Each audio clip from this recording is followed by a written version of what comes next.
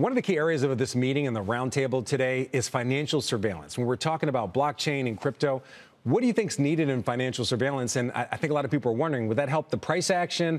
Would it help reduce the volatility? What will financial surveillance do for the industry?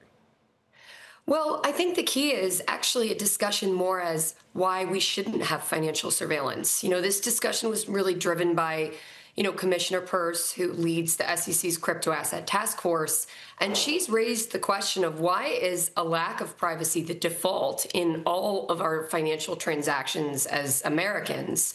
Obviously, we have anti-money laundering, know your client, that all financial institutions off-chain, traditional financial services have to do.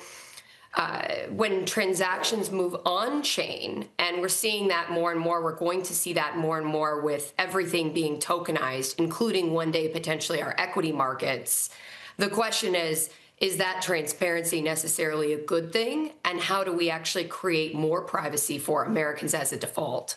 Well, let me ask you, where do you stand when it comes to this? Because financial surveillance, it is about catching money laundering and illegal activity, but it's also about compliance and regulations and things like that.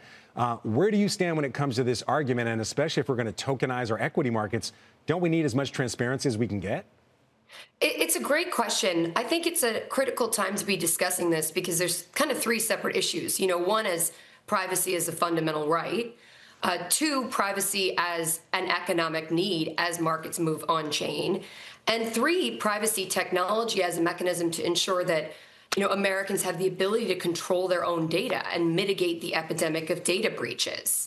And what's absolutely exciting vis-a-vis the regulatory issues and the compliance question is really opening up a discussion to say that privacy shouldn't necessarily be assumed to be a bad thing.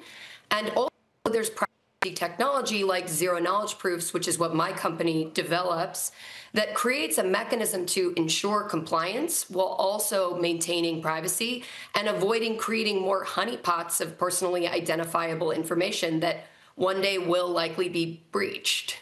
Okay, so if we're concerned about a potential breach, let me ask you this. Why are we having these meetings when I think the general consensus is that one day AI is going to create the ability for us to monitor just about everything? If not, quantum computing seems to be coming down the line, and that supposedly is going to break down any cryptography that's related to blockchain or anything else, or at least have the potential to do so.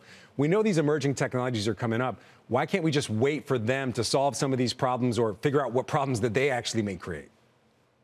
That's actually kind of a scary prospect. I mean, you put it well. We are looking at a rise in AI activity, AI agents, surveillance through that technology. So at the same time, we need to consider emerging technology as a threat to privacy and raise privacy technology to mitigate that threat.